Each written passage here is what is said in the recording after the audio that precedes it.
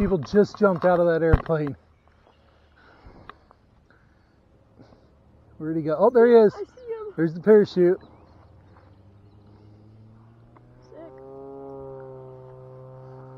That's cool. Okay, now to not be stung by aggressive honeybees.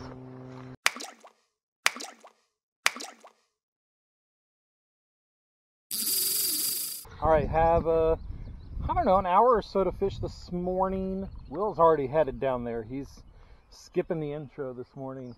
He'll probably have a fish caught before I even get down there.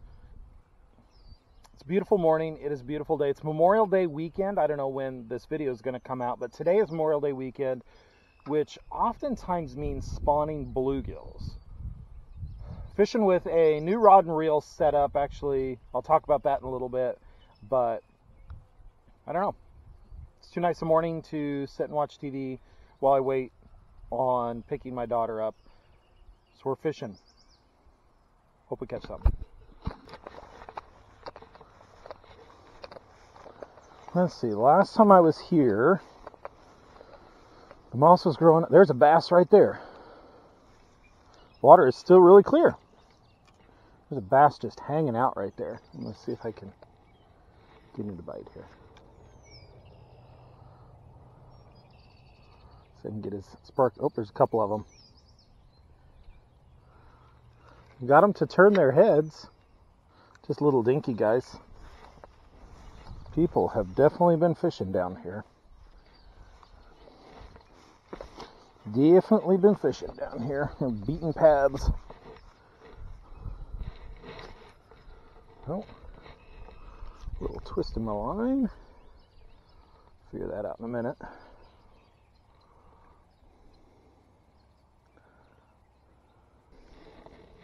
Alright, one more cast over here and then I'm gonna move along.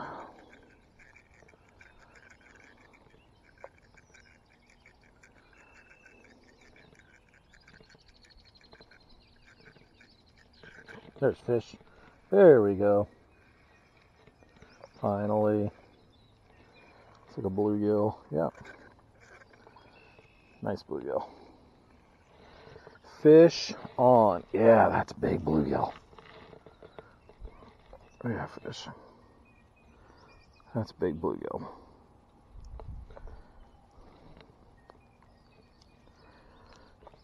Female. Yeah, she's carrying eggs. They don't. No, I don't see any nests along here. Big fish. That is super muddy. Or not muddy, mucky, mossy.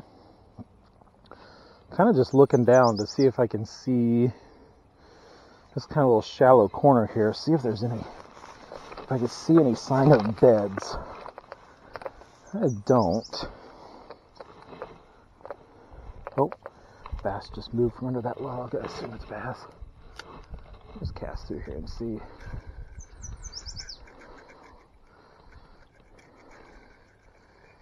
there's anything in this kind of shallow corner here. Oh, oh yeah, that was a big bluegill, I think. Just had it by the tail.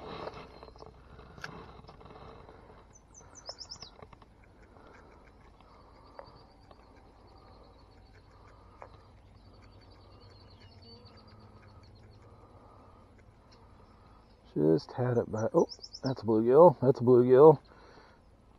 Did I get it? Oh, I missed him. They are coming up here. It looks like they are starting to make beds, maybe. If they haven't made beds, maybe. I'm just not seeing them very well. Oh, it's really natty here. Holy cow. So many gnats.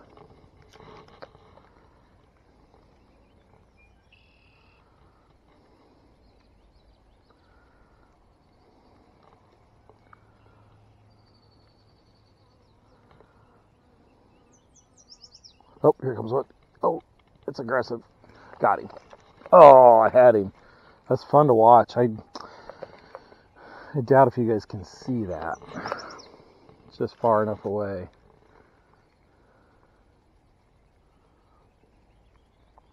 That was fun to watch. You could see him just chasing it. It's a pretty good sized bluegill.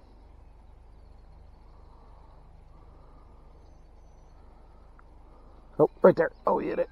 That was a good one.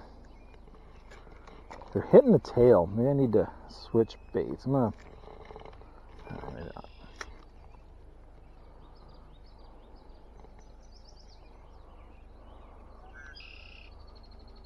They're definitely coming after it.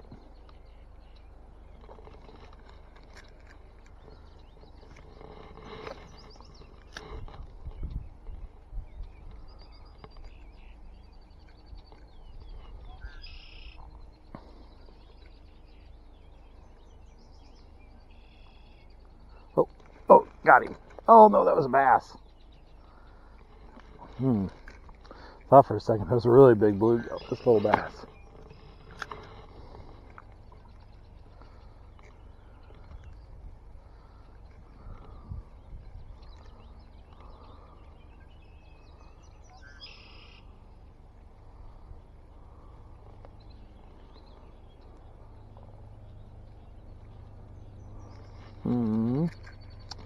Bass spooked a few of these fish away. Oh no, that's not a great cast. Oh, actually, it's almost an amazing cast. Oh, there we go. Oh man, I'm just not hooking up. I'm gonna switch this out and see if it makes a difference. Okay, I've switched out. I actually put on not necessarily a smaller bodied bait. It really is a bigger bodied bait, a little Bobby Garland, but it's a little smaller hook. I'm thinking maybe that. So I've caught some awful small fish and quite a few fish on that this spring. Wonder if that will increase my hookups. So I've had plenty of bites this morning and plenty of follows and chases. Just hookup percentage kind of sucks.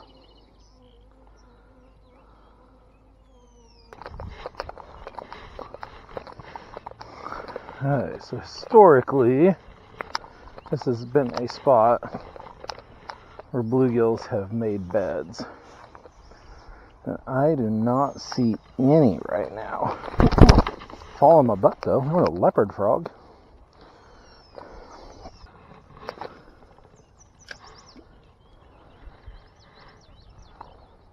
Just looking at it.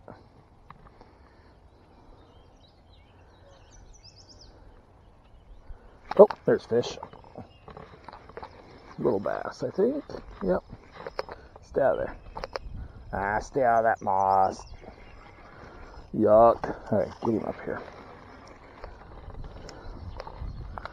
That has been the average size of bass in this pond this spring. Just a small guy. That's okay. There he goes. Yeah, that's the size of pretty much all of them I've seen cruising this morning.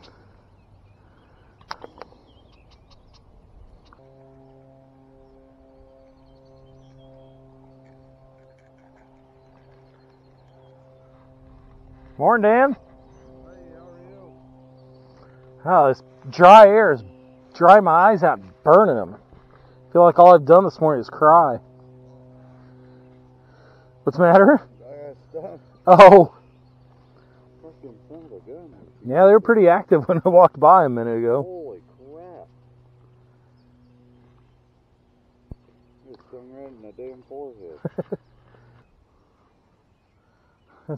There's a bass over there just staring at me. There's two bluegill just staring at me. This water is so clear. They're just eyeballing me. Like, what are you doing, dude? We are not going to bite anything you throw at us, so get out of here with that nonsense.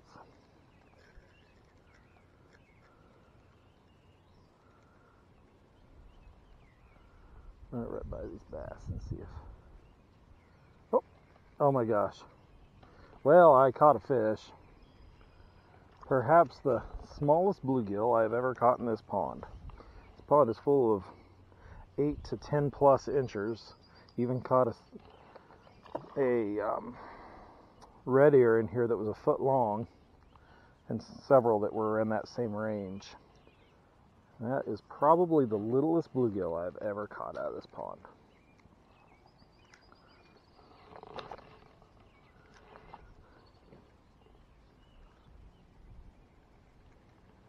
Oh geez, those bass. See that? Just cruising here.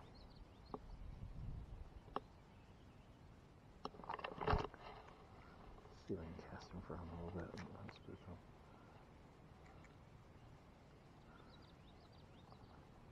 I ran it right over top of the nicer of those bass. Didn't even look at it. Big. What is that?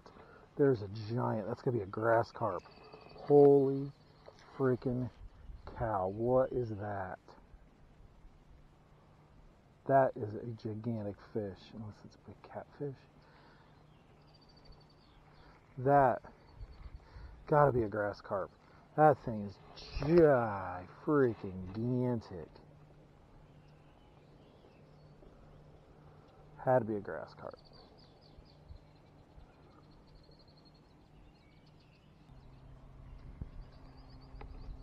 Oh, there it is. Yeah, that's a grass carp. Oh my gosh, I doubt if you can see it. I'll try to zoom in. It's gone. Wow. Will, there's a gigantic grass carp right here.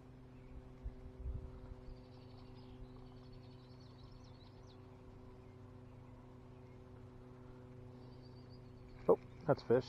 It is not a gigantic grass carp. You caught one?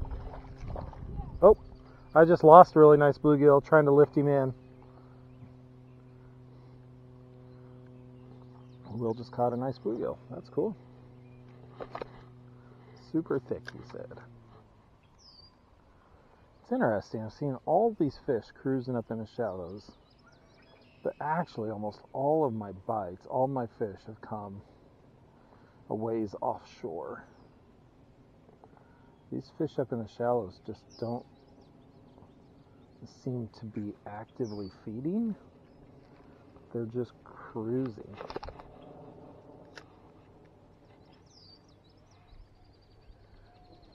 Will, look up!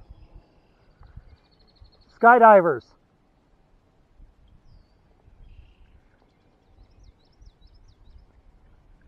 Just had another bite.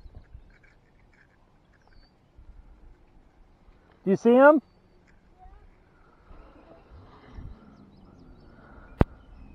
Skydivers. We're right by a little airport, and the skydiving club just put a building up over here. And a weird sound, and I look up and there's people falling out of the sky. It's pretty cool. Oh geez, there's a nice bass right there. Well, nicer bass. Let's see if he's interested. I'm gonna run it right in front of him. I'm gonna hit him with it. I hit him with it. He didn't care. Right there. Seems like these fish that are up cruising in the shallows aren't like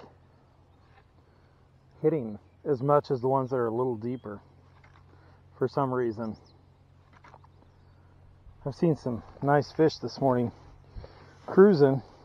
Oh man, check that out. Yeah, that's a skull of a grass carp. That's a big daddy. And it looks about the size of the live one I saw down there. There's some old grass carp.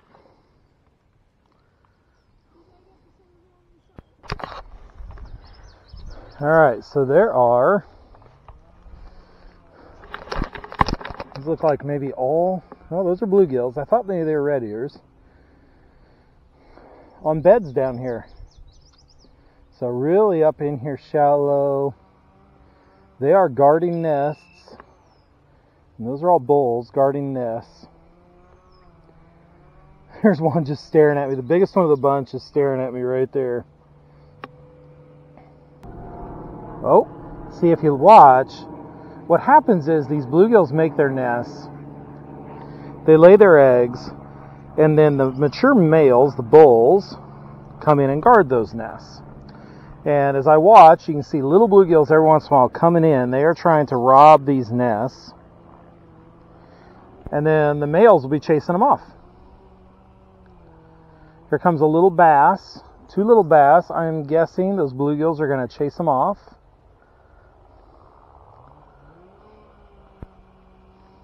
Because that's what they do.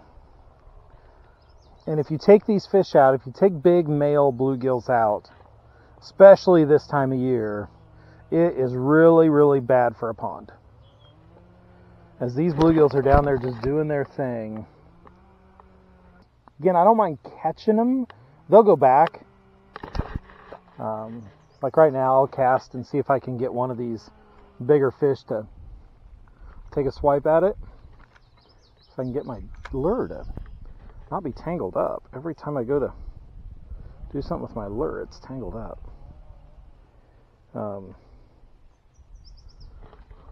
But I would not keep any of these fish, and I'd be really careful about overfishing them. Right there. Yeah, it's just too easy. I mean, they are aggressive. They are guarding nests, and that is a big male. And his job is to guard those nests. And there he goes. And he went right back in with the other fish, and he'll circle back around and get back on the nest, and he'll be fine. They're fun to catch, but again, it is easy to hurt a pond this year without realizing it. This time of year, without realizing it. Let me cast a few times here. Oh, there's beds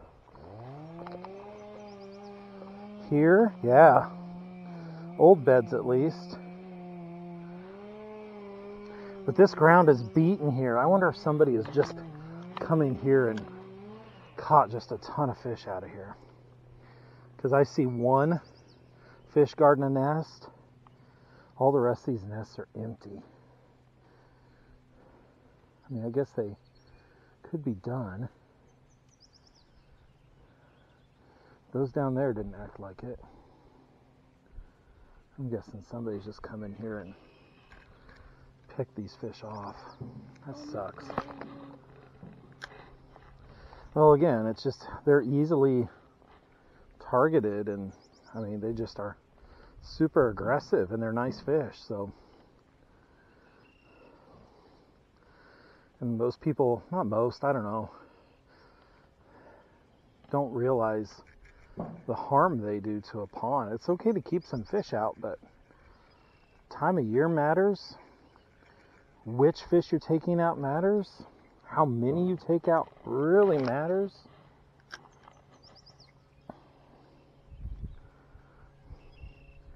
Yeah, there's one, I see one fish guarding a nest over here. And this shoreline is just beat down. So, that sucks for this pond. Alright. Alright, this will be last cast, calling it quits.